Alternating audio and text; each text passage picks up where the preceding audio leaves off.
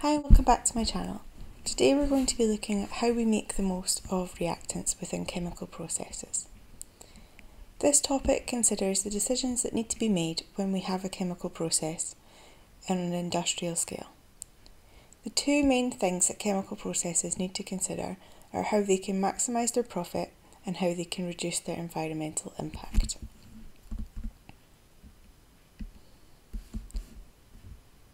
When looking at process design, there are a few things that we need to consider. First of all is your feedstocks. Feedstock is the word that is used for reactants that are used in industrial processes. You need to think about how available they are. So are you using something that is really easily available, like air or water, or are you using something that's more difficult to come by, like rare metals? How sustainable they are.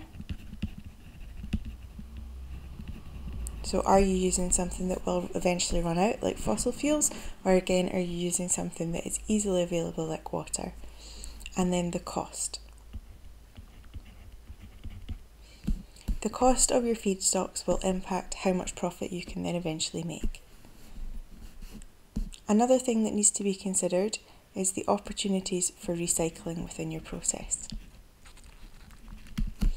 If your process is not 100% efficient, then you will not use up all of your reactants, so you need to be able to recycle those back into your process. At some point in your reaction, you may produce one of the reactants again, and you need to be able to recycle those back in. You need to consider energy within your process. So are you having to heat this reaction quite high? Are you having to use a lot of pressure? If you produce lots of byproducts, how marketable are those?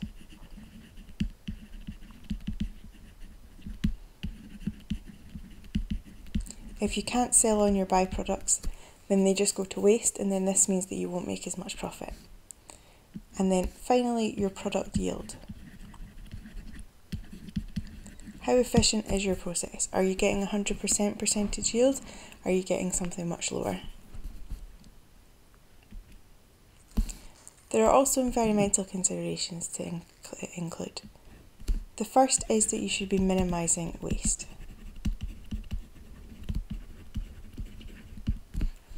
You don't want to have to deal with a lot of waste, as this will impact on your profit. You want to avoid using or producing toxic products.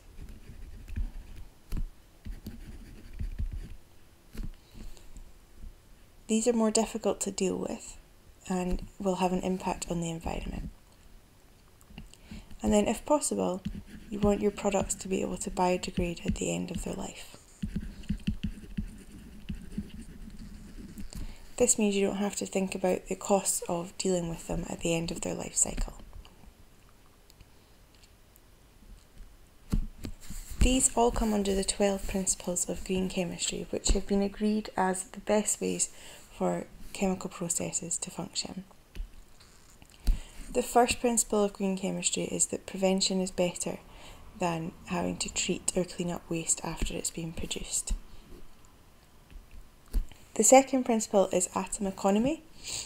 I have a video on how to calculate atom economy, but what this means is that all of the materials that you use within your reactants should be incorporated into your final product.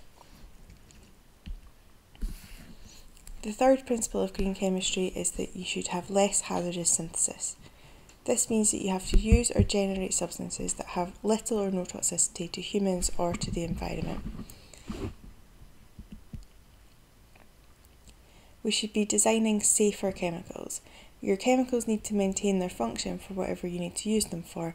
However, they should be less toxic to both humans and the environment. Number 5 is that we should be using safer solvents. Solvents and separating agents should be made unnecessary where possible, and they should be safe where you use them. They're also a problem because they use a lot of energy, as they're often heated, cooled, separated, distilled, used under vacuum, so they increase the amount of energy use, which is an environmental problem. At the end of their life, they are often incinerated rather than being recycled. Number 6 is the energy efficiency. At all times, we should be trying to use ambient temperature and pressure, and where we're not, the impact on the environment should be considered and minimised where possible. Number 7 is we should be using renewable feedstocks, so we should be trying to cut down our use on fossil fuels as much as possible. Number 8 is to reduce derivatives. Derivatives are steps where things are added onto chemicals, often to protect certain groups, which are then removed at the end. These are additional steps which create waste and should be avoided if possible. Number 9 is the use of catalysis. By using catalysis, you can increase your atom economy. Number 10, you should be designing your product so that at the end of its life, it can break down into safe products that do not persist in the environment. Number 11 is the use of real-time analysis to prevent pollution. So by being able to monitor your reaction as it goes along to work out if you're making hazardous substances and preventing them at that stage rather than at the end. And number 12 is safer chemistry for accident prevention. This is so that it's safer for the chemists working on these reactions. Any substances and form of substances that you use should be chosen to prevent accidents, and that includes accidents such as explosions or fires. Taken all together, it's hoped that the principles of green chemistry will make chemistry safer. When looking at industrial processes, we often look at flow diagrams. This flow diagram shows the production of ammonia. So we'll have a look at this in terms of green chemistry. So up here at the start we have two of the initial reactants. So we have methane, which comes from fossil fuels. This is not ideal, but we're also using water, which is cheap and easy to come by. These are then reacted to produce carbon monoxide and hydrogen. Air is then put into the system here, and again this is quite good from a green chemistry point of view and from maximising profit.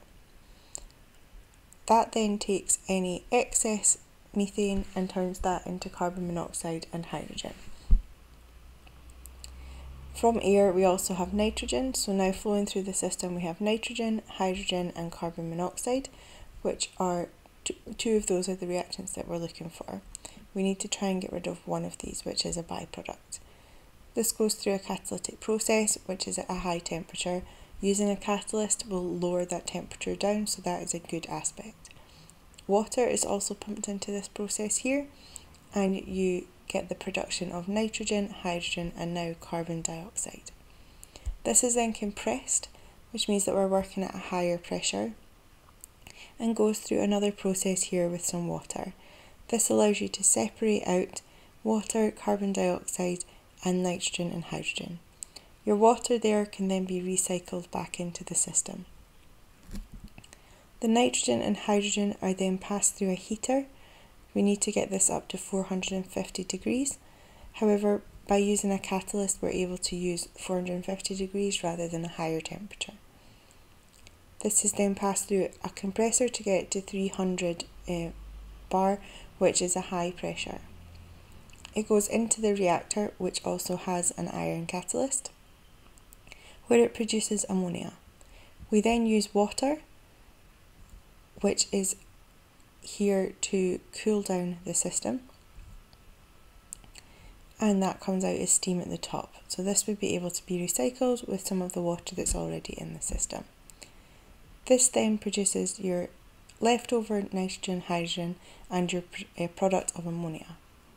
This is then put into a cooler to allow the ammonia to come off as a liquid, and the nitrogen and hydrogen can be recycled back into the system.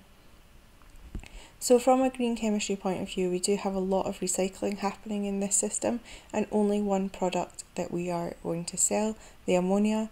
Carbon dioxide would be a waste product here. There is potential that carbon dioxide can be sold for other uses, such as into drinks industry. Have a look at this graphic of the Ostwald process. The Ostwald process is used to produce nitric acid.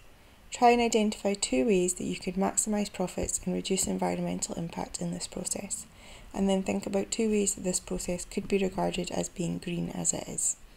Pause the video now.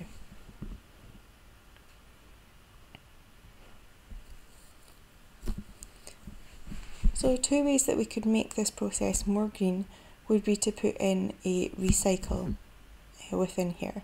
So we require water at the absorber stage, but we produce water at this initial reactor stage.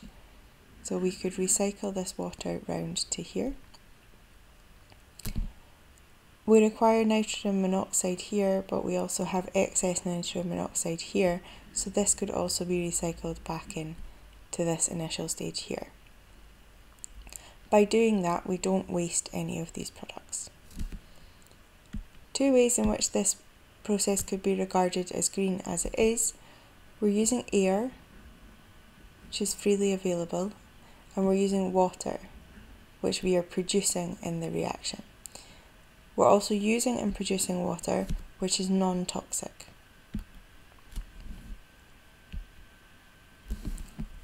This is a schematic of the Solvay process. This is used to produce sodium carbonate. Try and identify 2 ways that this process could increase its profit and reduce the environmental impact. 2 ways that it could also be considered green as it is. Pause the video now.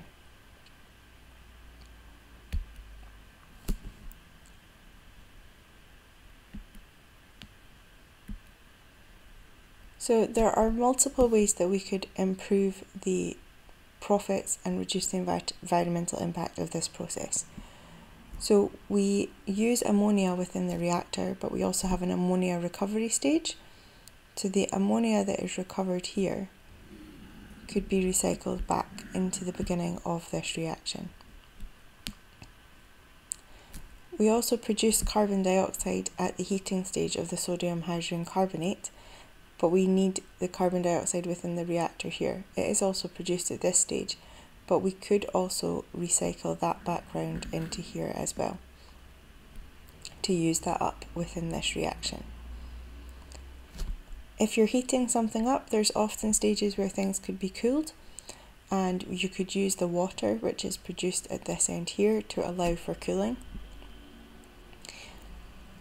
And you could also sell off any byproducts. So the main byproduct that we produce is calcium chloride. So you could sell that byproduct to make more profit. Ways in which this could be considered green: we're using brine, which you could get from seawater, and it also produces water, which is non-toxic. We're able to recycle round a lot of the other products that we have within this process. In addition to this video, I have videos which relate to making the most of reactants, looking at the calculations involved. For example, calculations on excess, atom economy and percentage yield. Thank you for watching this video. I hope that you found it helpful. Please remember to subscribe and follow me on Twitter at MissAdamsChem and Instagram MissAdamsChemistry for regular updates on new videos and flashcards. Bye for now.